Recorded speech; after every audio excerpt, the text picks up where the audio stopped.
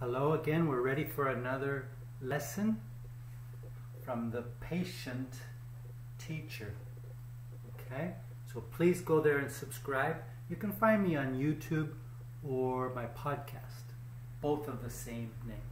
Okay, so today we're going to learn the parts of speech.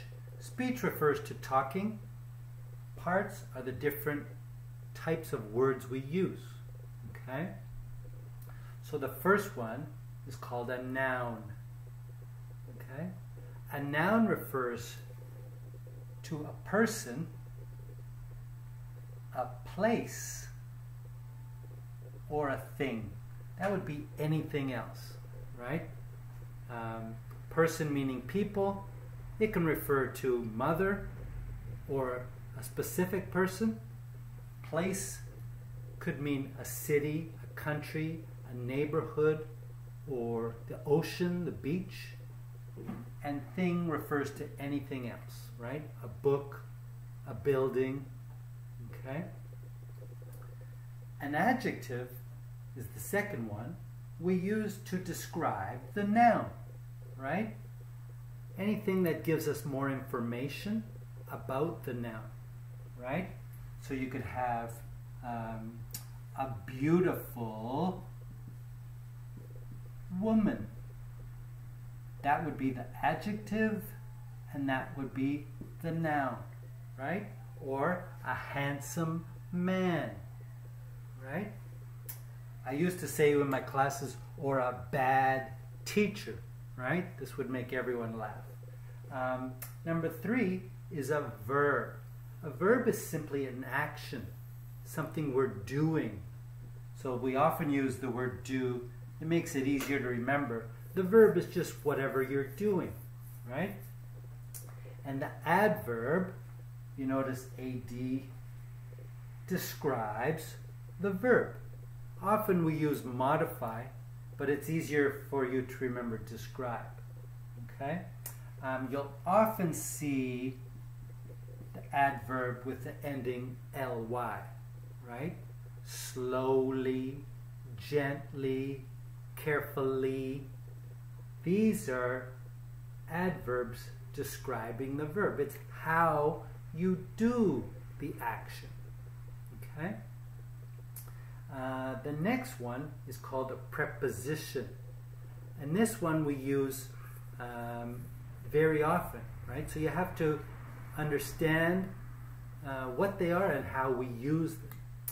The 4 most often used or most important prepositions are in, on, to, and at. Okay? Those are the ones we use most often.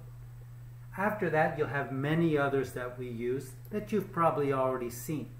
With, for, around, from, right? There's many. Just go look up prepositions and you'll see all them there.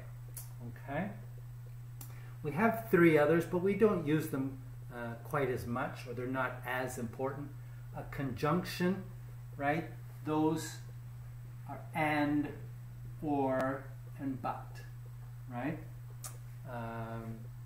Pronouns, we can look up I, he. It just takes the place of a noun, and interjection, okay? But they're not as important as these, okay?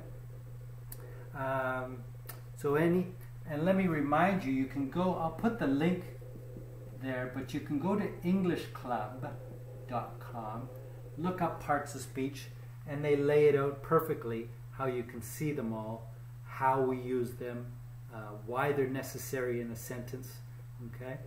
But it's very important for you to know the different parts of speech and be aware of them, and to recognize the different parts of speech, okay? The other thing we want to be aware of, let me just erase this, is what's called the prefix and suffix. Okay? Let me write it down here for you. Prefixes and suffixes. these are things we add to what we call the root word. And you'll see them so often that it's important for you to be aware of them and to recognize them. If we had the root word happy, for example, okay, and we use the prefix in front of it, unhappy. So obviously if you think of happy being like this and unhappy like that, you could recognize pretty quickly that un means not. Right? I am unhappy. I am not happy. So I'll put the link for this in the description as well. You can go and find all the prefixes and suffixes and recognize what they mean, so that if you see a new word, you can recognize, oh, I know what it means. Suffixes, the one I always use is S. So if you have the word princess or actress, you could recognize pretty quickly that S refers to woman. Okay? So keep that in mind, prefixes and suffixes and the different parts of speech. And once you use them, you'll find pretty quickly, you'll know how to use them, why we use them, and also that there's patterns when we use parts of speech, right? We'll have the noun, and in front of it, the adjective describing the noun, right? And then we'll have verb, and then after it, adverb, right? He walks slowly. This teacher speaks quickly. I often have to remind myself to slow down when I'm teaching so that the student can understand what I'm saying, right? And then we'll have preposition before the noun. In summer, right? To the store, right?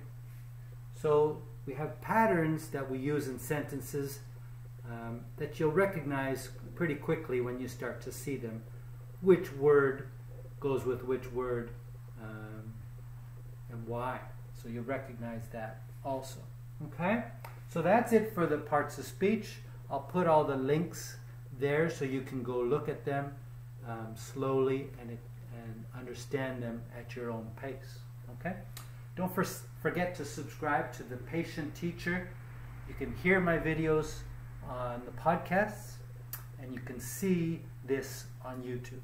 Okay? Thank you. Bye-bye.